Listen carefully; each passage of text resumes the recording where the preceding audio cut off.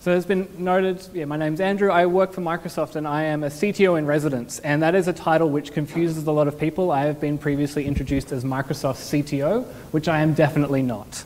But CTO in residence basically means I work in Sydney and I get to work with a lot of startups, and I get to work with them principally around their technical kind of areas and their engineering organizations.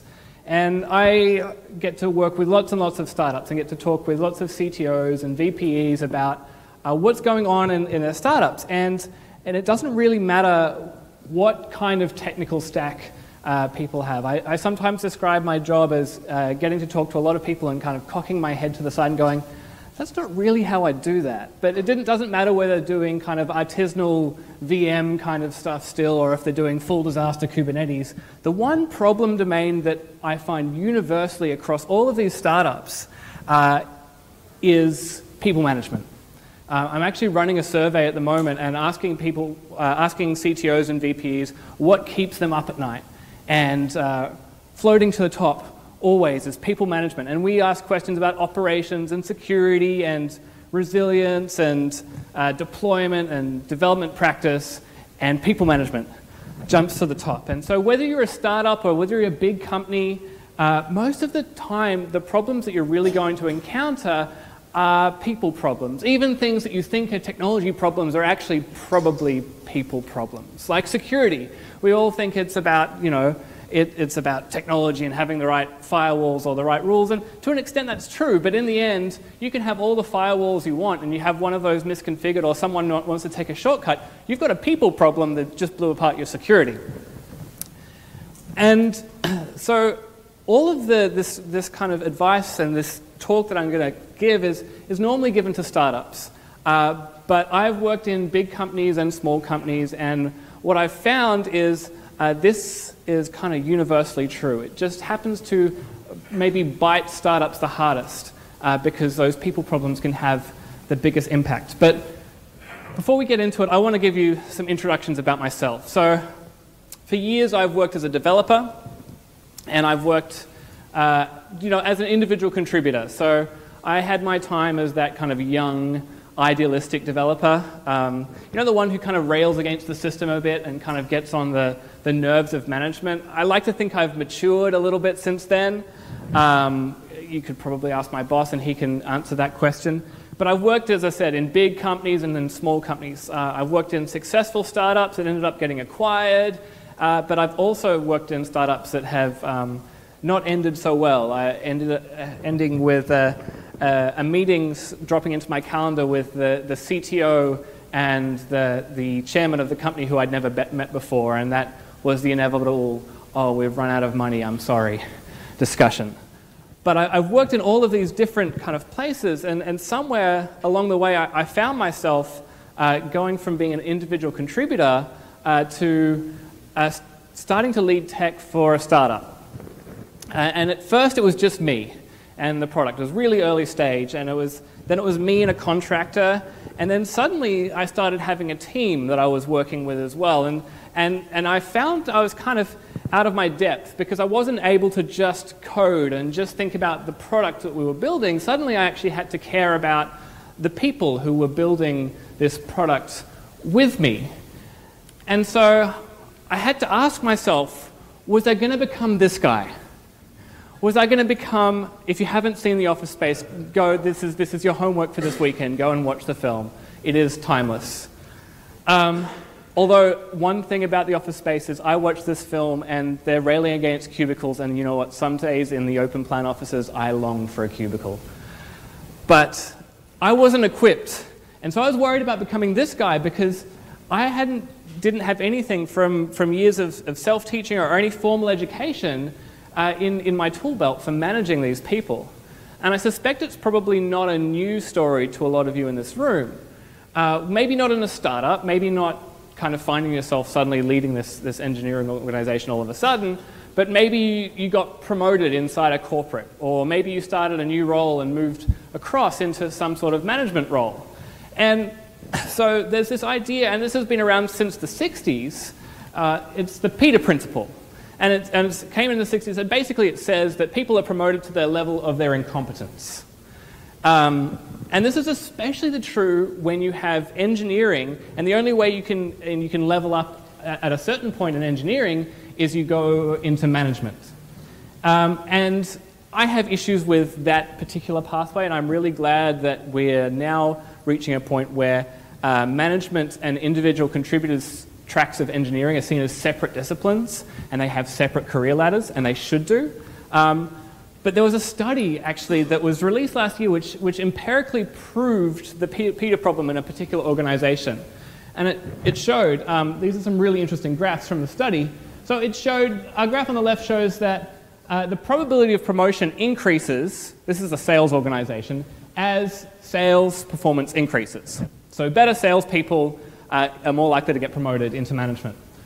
Unfortunately, the indicators of someone being a good manager are negatively correlated with sales performance. In theory, this is kind of the prediction that these people are going to be less good managers. And of course, it's actually borne out in practice. So they went and they they measured the marginal manager value added, basically how good a manager is this person, and across the different terciles of their sales performance, and it is exactly negatively correlated. So just because you are good as a salesperson or as an engineer doesn't mean you're going to be a good manager. And that is partially because we are trained around a specific set of skills to build software. And the problem is that people don't throw stack traces. They don't have helpful error messages when things are going wrong. See, what's often going to happen is they're going to silently error and performance is going to degrade, and eventually they're going to segfault and leave. So when I found myself in this position, when I found myself as someone technical leading people, I reached out to all of the resources available to me. I read books, I listened to podcasts, I reached out to the former bosses who would still actually talk to me, and I got whatever advice I could. I went to conference talks. And so what I've done today is cobbled together some of the understanding I've gained about teams, but what I've done is actually combined it with something that's near and dear to my heart, and that's distributed systems theory. Because that's a normal thing to associate with teams. Because as technologists, we don't have a great reputation of playing well with others. Often we get a free pass because we're seen as the people who write weird things into weird text editors and things happen. But I don't think it's fair for us, or the people we work with, to allow us to ignore the dynamics of what's going on inside our team. This talk is kind of geared especially at those people who are leading teams, but I think there's relevant things for those of you who find yourselves as individual contributors within teams with no aspirations to management. I think understanding your team and understanding your team as a distributed system actually is going to be really useful in the way you work. So let's start by defining distributed systems. Let's start with some working examples, and probably the most typical one that I run into and kind of people have accidental distributed systems is progressive web apps. As soon as you start having a piece of state on a server and you have some other piece of state in a browser and those start to diverge, you suddenly have all of the ill effects of a distributed system. You just haven't acknowledged that you've got one.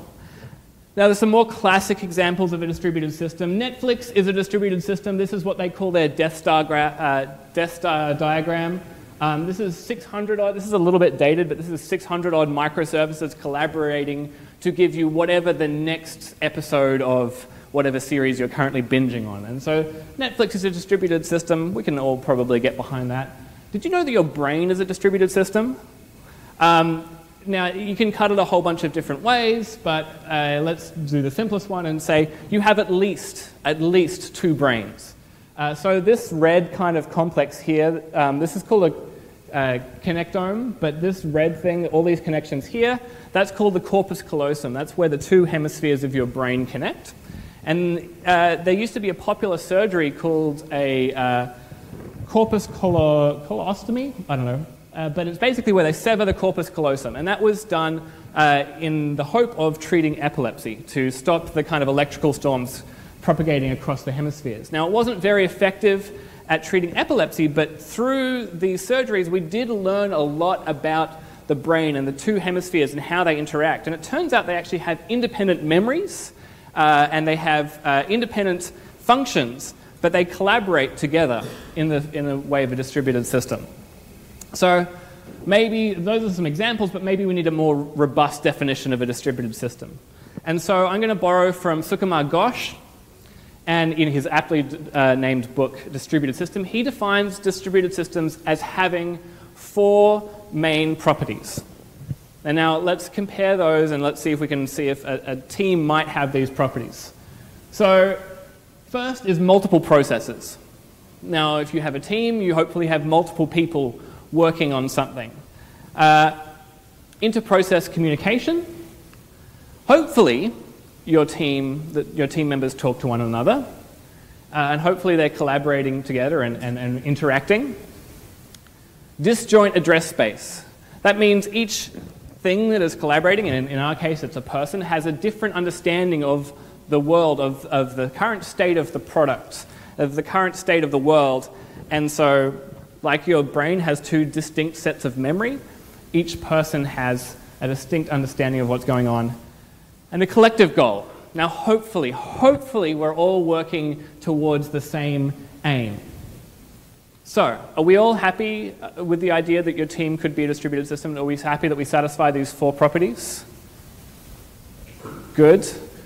If you didn't agree, this would be a very short talk. So I wanted to kind of take these and instead of understanding them maybe using more properties of a distributed system, I wanted to borrow from Sun Microsystems and some of the work that was done there, and they came up with the 8 fallacies of a distributed system.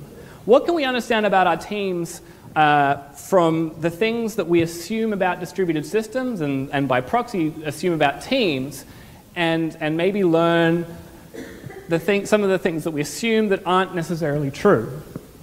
And so the first fallacy that's listed in the 8 fallacies as they're classically described is that the network is reliable. On a network, you cannot assume that every message sent is going to be received, or even received within a reasonable time frame. And similarly with people, not everything you say to someone else is going to be heard. Not every email that you send is going to be read. Not every instant message you send on Slack or Teams or whatever is going to get past that little blinking notification thing. There's a lot of them and things get missed. And even with the best of teams, our communication is never going to be 100%. And that's especially true when I talk to startups, because if they're scaling up and things are kind of blowing up, somewhere in the chaos, things get lost, things get missed.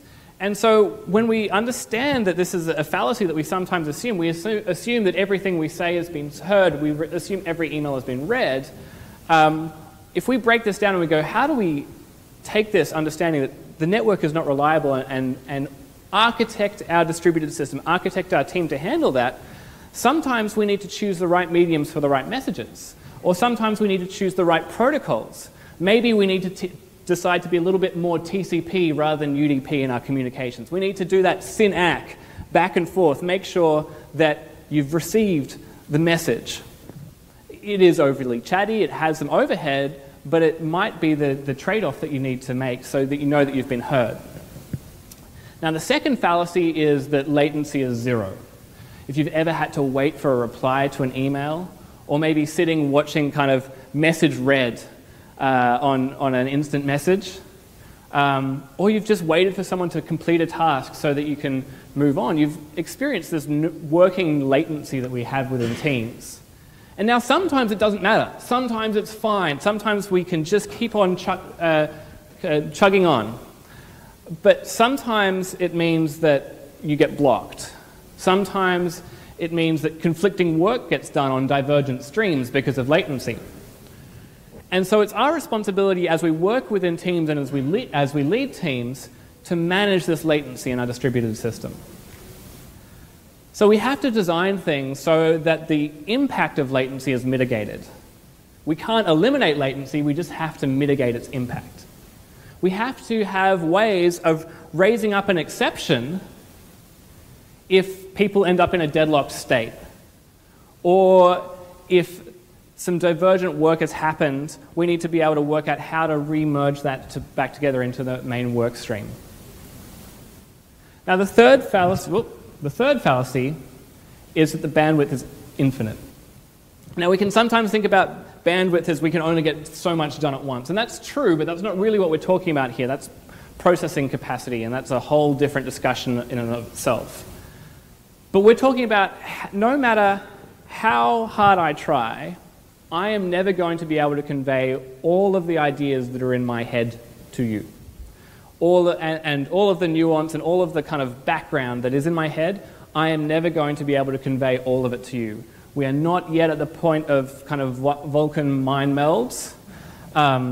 So we're stuck with speaking. And the thing is that the impact of this is compounded as we switch mediums. So if I have a one-on-one conversation with you, there is the greatest likelihood of all the mediums that we have available to us that I'm going to be able to convey as much information as possible and as much context as possible.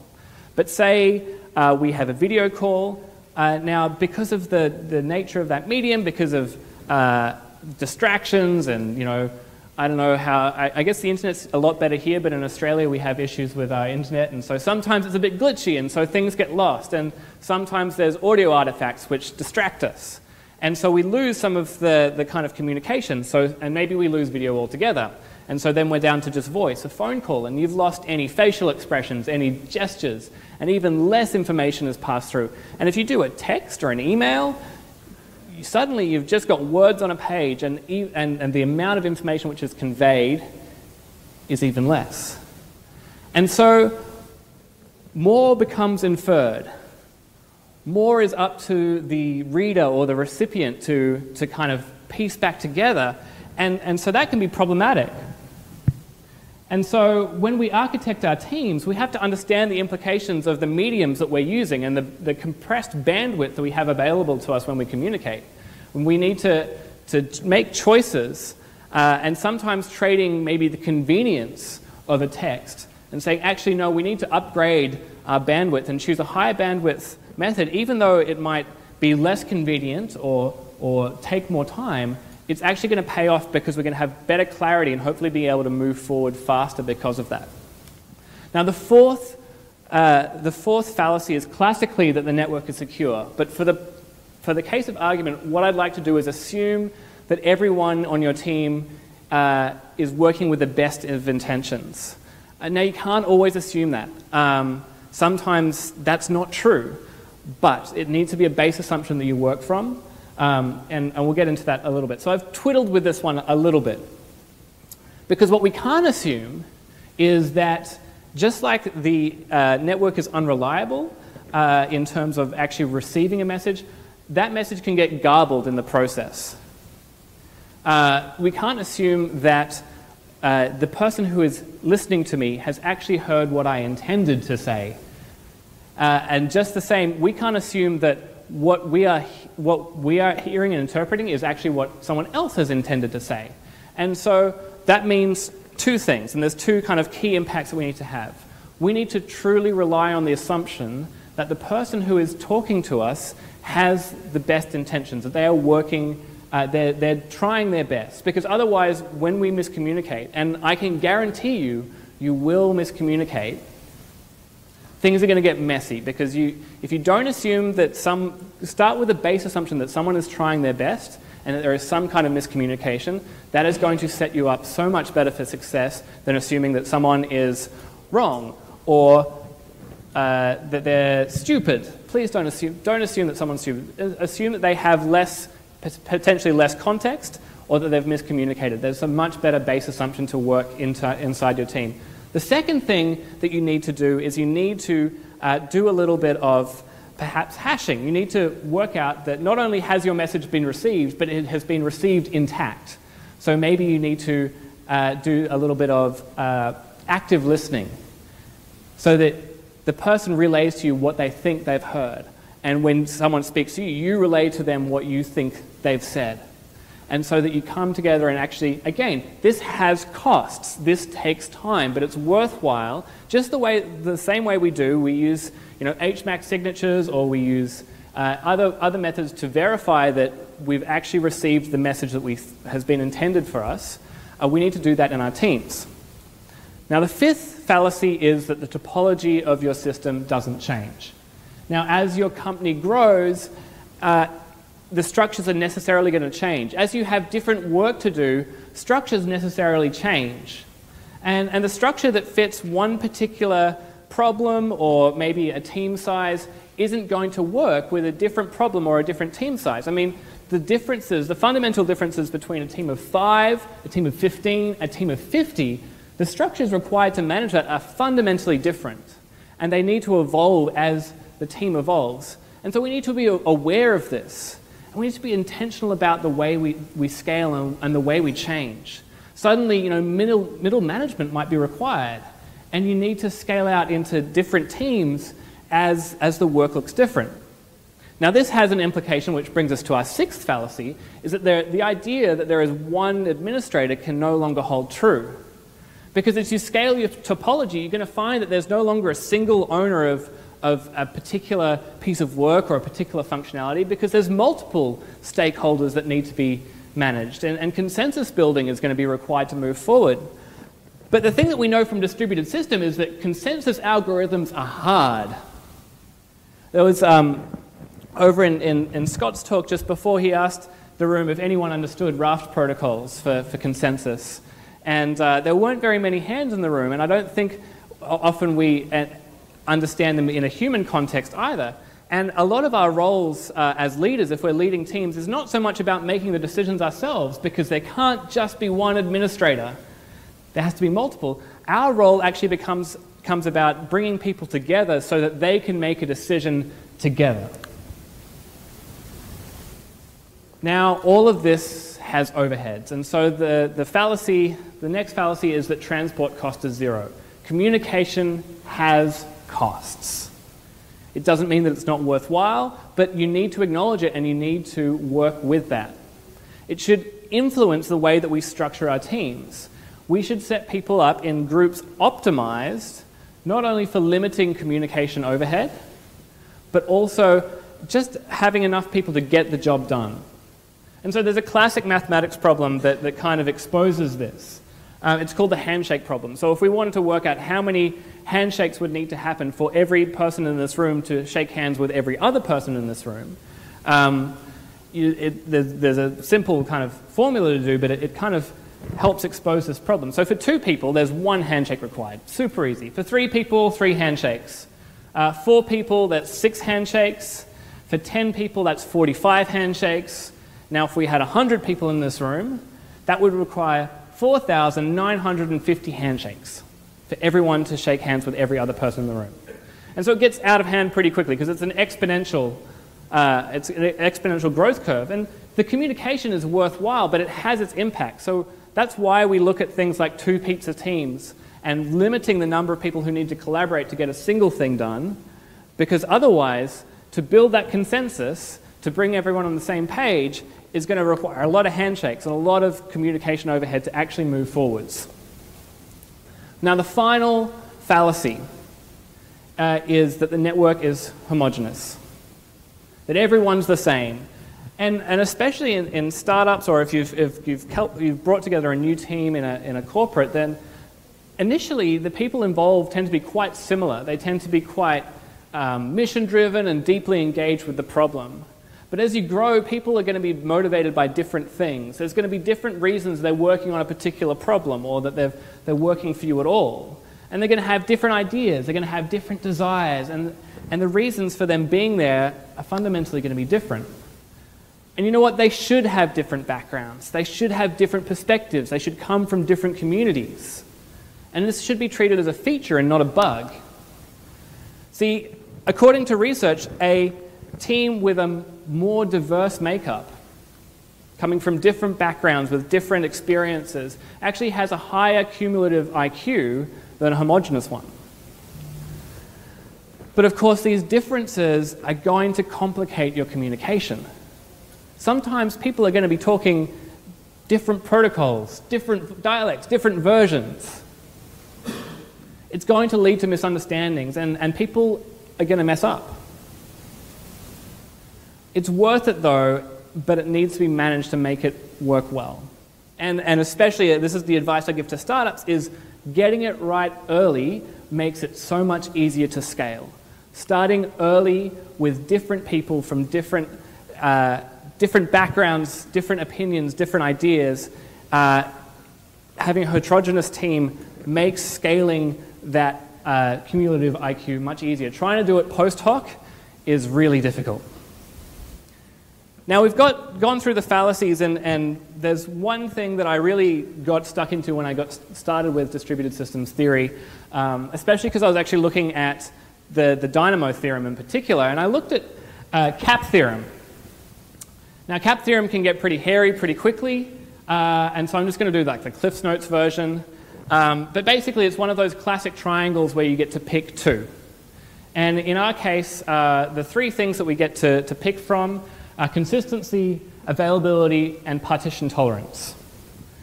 Now, of course, in an actual distributed system, you want it to be resilient, so not choosing partition tolerance is a non-starter. So you can't have a single point of failure. It's not an option.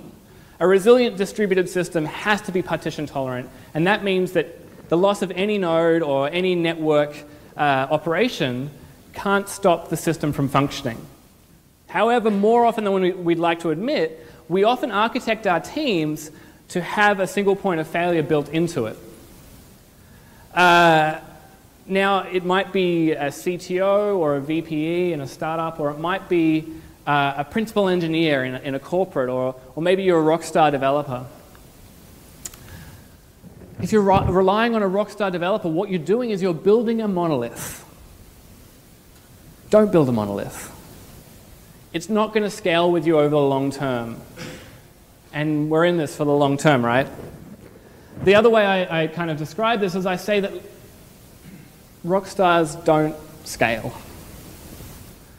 What they do is they create a single point of failure in your organization, and ultimately they create a drag on your team as a whole. The trick with rockstar developers is to transition them from being a rock star to being a team player. I like to describe it in musical terms, since we're already in the neighborhood, as like going from the guy who plays the wailing lead guitar solos in the ballad through to like a jazz musician. Someone who's truly part of the team and playing off one another and kind of supporting those around them. And the problem is that's not an easy path, because we humans are often ego-driven creatures.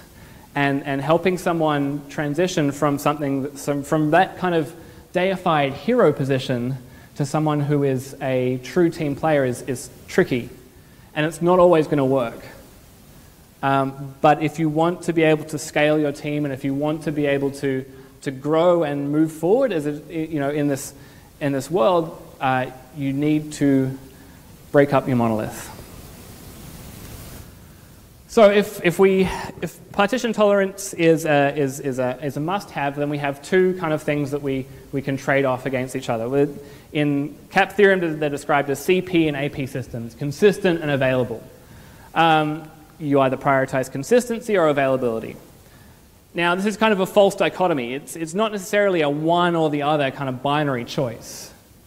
You don't have to choose just to be consistent or just to be available. It's about making the right trade-offs in the right places. And that was the really interesting thing about Dynamo theorem, is being able to kind of make some choices about how you form quorums and how you move forwards. And maybe in parts of your team, you actually want to prioritize availability. You always want to be able to move forwards.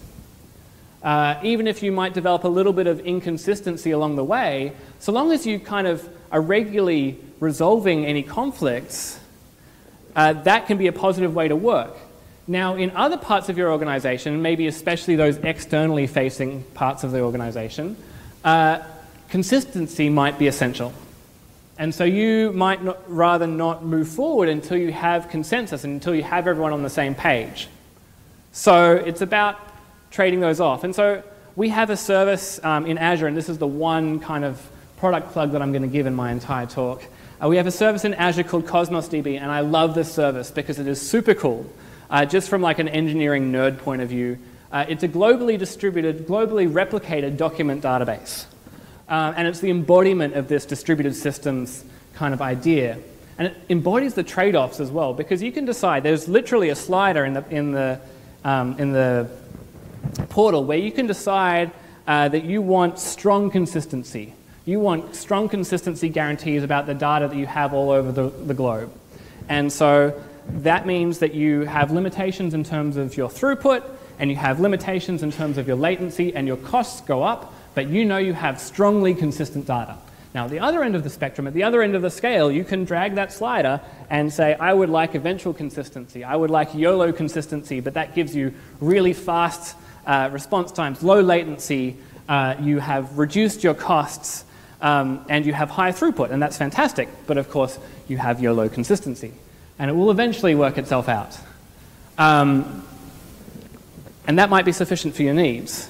But what we have to, the great thing about that is there's some points on the scale in between those two far-reaching edges. And so you can choose to tune your level of consistency and availability across and decide where you want it. And we get to do the same things with our teams. We get to choose and tune those trade-offs. We get to decide what's important and communicate that to our teams and to kind of step forward and work out those priorities with those involved. So given all of that, so we've gone through a whole bunch of distributed systems theory. How do we actually scale our teams?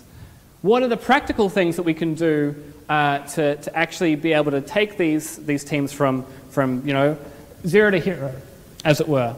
Now, like distributed systems, there's some pretty basic things that we can do that we're going to need if we want to scale these things well. And the first of those things is monitoring. We want to monitor our teams.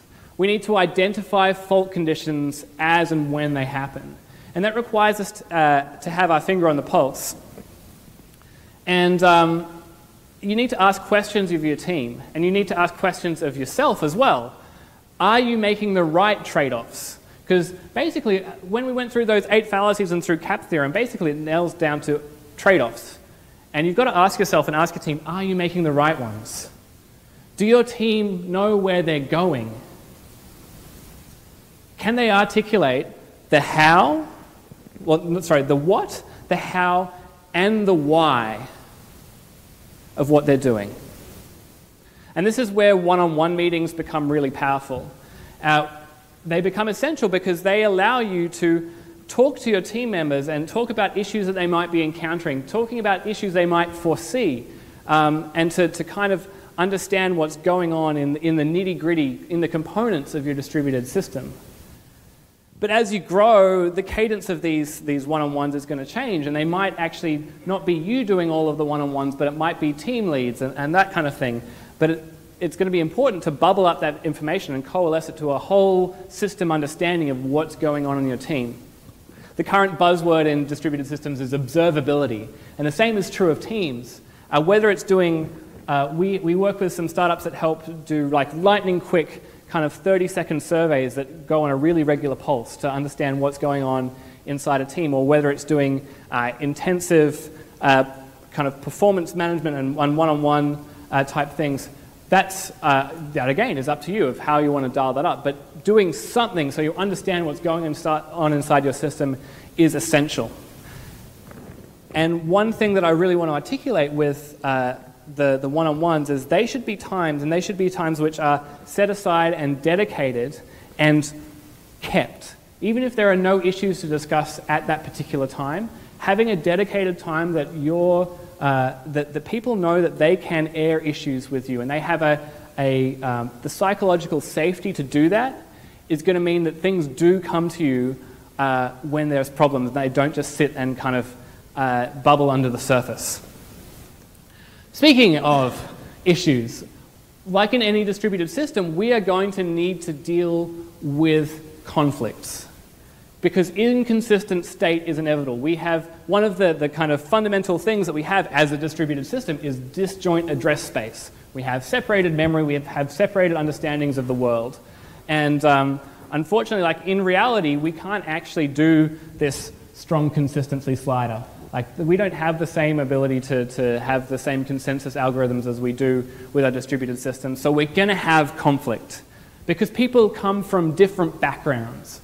They have different perspectives, they have different experiences, different opinions, all of those things we talked about in that eighth fallacy, and so they're going to come at things from different directions, and that means you're going to need to manage the conflicts. We need to get people back on the same page when things kind of get weird. And we can't be afraid of conflict. I think often as engineers coming into management, we can be very conflict averse and kind of run away from it. But if we run away from it, if we bury conflict, we might take, I kind of think of it like divergent Git branches. If you kind of bring that merge in nice and early, that can be pretty trivial. But if you let those two branches diverge for long enough, you have that pathological merge which you are going to spend days or weeks or months trying to bring back into the main line. And so you need to deal with that conflict. And a lot of that, again, is about this idea of psychological safety. You need to make it okay to be wrong. You need to model being okay with being wrong. You need to set as a priority getting there together being more important than being right. More important than being the smartest person in the room, which again is going to be tricky for your rock stars. And you as a leader, if you're a leader, you're ultimately responsible for your team getting there, and that means being able to facilitate bringing people back together. And that requires psychological safety, which is a hard thing to develop. Now, in order to scale and in order to move forward, we need people to be able to make good decisions independently. And to make good decisions independently, we need context. And so that requires us to communicate, and to communicate as much as possible, to be transparent about what's going on and why we're doing a particular thing. And that's going to help people stay on the same page. And it's going to help people be able to intuit what they should be doing. And it's going to reduce some of that communications overhead on you. But communication, as we've said, has costs. It's going to take your time and it's going to take your energy. And sometimes it's going to feel unnatural being transparent and being vulnerable, perhaps, rather than attempting to act in the kind of command-control, top-down way of working, but it is going to be a more efficient distributed system if you engage in that way of communication. It's going to pay off. Now, I have two communication slides in this deck. That's redundant, and that's the point. Sometimes you can feel like you're repeating yourself, but as we've said, people miss things. Things go unheard, and things go misunderstood. And so it is better for you to over-communicate than under-communicate. And I'll tell you what, in all of the places I've worked, in all of the startups that I've interacted with, I have very, very, very rarely seen anyone manage to over-communicate. If you have something that you really want your team to hear, and you feel like you've said it too many times, I have this suggestion for you. Say it one more time, just in case. So I'm going to say this one more time, just in case. Explain the what, the how, but most importantly, the why to your team. And within reason, I would encourage you to be transparent about what is concerning you, what anxieties you might have about a particular strategy. And also to be talking about the things that are driving you, whether those are pull factors or push factors. But giving your team that context is really important. And you can use things like OKRs and that kind of thing to kind of make sure your team is on track. But my advice to you is always come back and pop back up to the why. Now, have you ever found yourself in this kind of situation? A while ago, I was in the kitchen with my family. We were celebrating Mother's Day or my mum's birthday or something, and so we were all in the kitchen and we were preparing some food. And so I was there, I was chopping some vegetables, and someone else was preparing the roast, someone else was making a salad, and someone was cleaning, doing some dishes. And so everyone was working together, I guess, but separately. And so kind of very much this archetypal kind of distributed system team kind of thing going on. And so I finished cutting the carrots. And I looked around, and suddenly I found myself in the position where people were constantly running into me. I was in the way.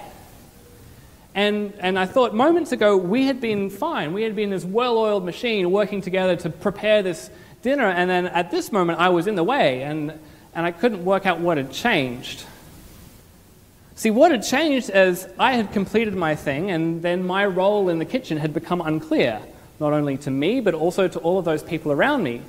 Because it turns out that we map out our actions in relation to what we understand other people's goals to be.